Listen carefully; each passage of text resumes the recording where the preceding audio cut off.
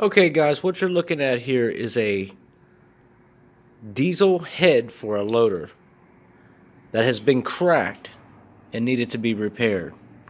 What happened was the glow plugs got left on in this area and it cracked these areas of this head pretty deep too. And it was brought to me to be welded and repaired.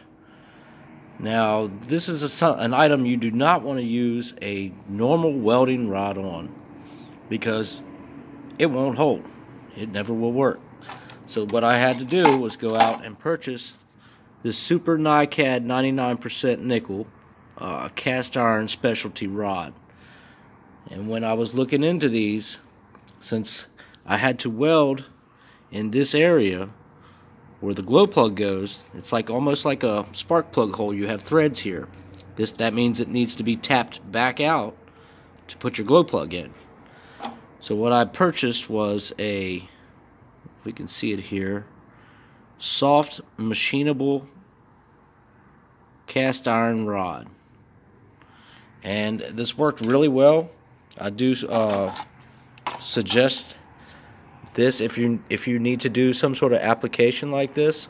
I do suggest these rods.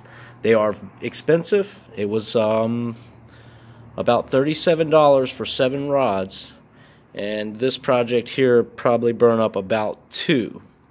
They do burn kind of weird, and they leave kind of like little pits in them as you're welding with them.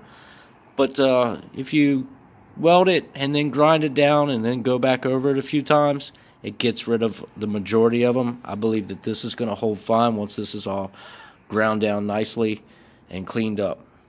Alright, thanks for your time. Like and subscribe. Have a good day.